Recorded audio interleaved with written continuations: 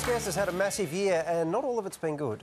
Yassmin Abdel-Magied, 26 years old, mechanical engineer, rev head, social justice advocate and TV presenter. How do you keep kids out of trouble? The Muslim daughter of Sudanese migrants, she has a huge personality. Who do you think are the boldest feminists today? Well, you're one of them. Oh, stop. But after a big run-in with former Senator Jackie Lambie in February... Do you know what Sharia law is? Yes, but it doesn't What have do you know what it is? Are you praying for Sharia law? What about the equal rights for women? Excuse me, Islam to me is the most feminist religion. Yassmin's popularity took a nasty turn. This lady is willing to denigrate Australian values. Does the minister agree with Mrs Abdel-Magied's view that the Islamic political ideology is feminist? Then after a Facebook post on Anzac Day, just 7 words, lest we forget, Manus, Nauru, Syria, Palestine. The blowback was brutal.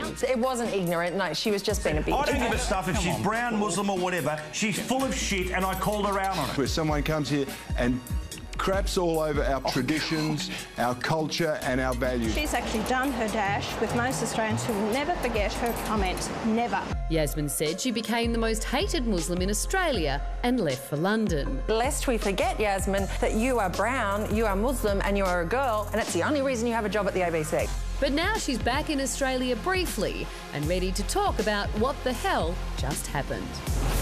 Please welcome Yassmin Abdel-Magied.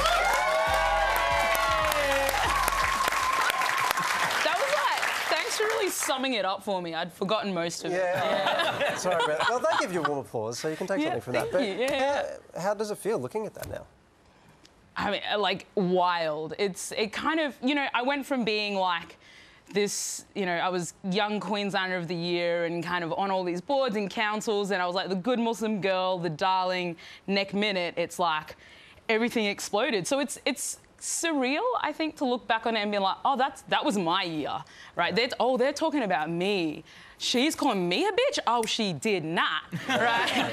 And, I mean, obviously super traumatic, but I think it's kind of, I'm in a place now where I'm like, well, they took everything away from me. I'm now someone with nothing left to lose. And that's kind of amazing. It means I can say what I want. I have, I think the nice version of saying it is like, no shits left to give. And yeah, that in a way, I mean, like, in all seriousness,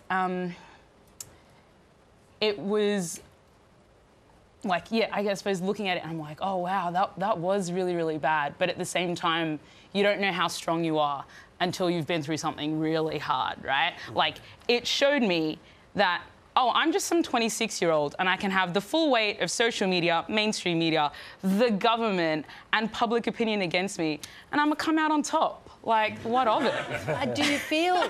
I get what you're saying, because you've risen and learnt and kind of emerged like a phoenix from all of this, and that is fantastic. But do you look back and think, you know, I could have done it a bit differently, or I regret what I did? Do you look back and think, wish I hadn't quite done it that way?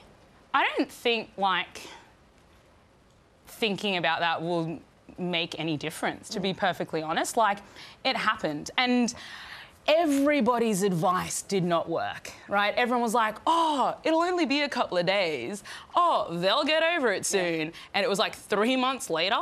And I'm like, they're still turning up to my events, you know, with school children, they're still reporting on my tweets about my periods. Like, I don't know what more I could actually do to fix it. And it was, correct me if I'm wrong, but the post was only up for an hour. Like, you took it down and apologised. Pretty much instantly. So a friend got in touch with you and said, you know, you might want to think about this. What was your decision making? I was like, nah, man, no one's going to think about it that way. Like, I don't know what you're talking about. They were like, you should probably, like, just think about it again because it's kind of offensive. And at that point, I was like, oh, well, if my friend's hurt by it, well, sure, I'll take it down and I'll apologise. And I actually didn't look at any of there was like comments and stuff underneath, I think. I didn't look at it and I literally took a nap, right? It was the last nap I ever took, right? I was like, oh, well, I fixed that, you know, I'm gonna have a nap, it's a public holiday. I woke up and one of my friends messaged me and was like, you're on the front page of The Australian. And then the next day was like, I think it was the Daily Telegraph, and they used the worst photo of all time, right, and clearly couldn't count.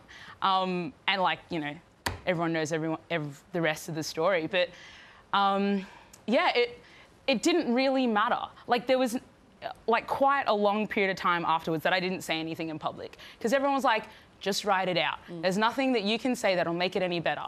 And I think that's what everyone thought. That's why a lot of the big institutions that I thought should have supported me didn't support me, because I think they all thought it'll be over soon. And when I'm overseas, I live in London now, and I try to explain to people what happened, and they're like, they can't understand why it became the phenomena that it became. But I'm really interested that you tweeted again, I think, just before Remembrance Day, so on November 10, you retweeted the message, lest we forget manners. Now, is that for controversial? What was your motivation in that? Well, I mean, if you look at my tweets the previous days, I'd been talking about manners quite a lot, right? And also, let us not forget that right now there are over 400 men on our watch, our money, in what is being called by like international agencies as a man-made humanitarian crisis. This is not some war in Syria. This is not something happening on the other side of the world. This is men that are being really cruelly treated at the hands of us, our Australian government, our taxpayer money, and we're not doing anything about it. So, you know what? The last time I tweeted something like this, it caused a lot of fuss. So I thought maybe I will use this opportunity again to bring to light something that is really important and the plight of people that is... And maybe, just maybe, they'll stop focusing on my tweet and the actual issue at hand. Maybe. So you're in London now? Yes. You're doing lots of global public speaking. I think was there a TED Talk involved? Yeah, so I did a TED Talk in Colorado. I just sold out a gig at NYU in New York.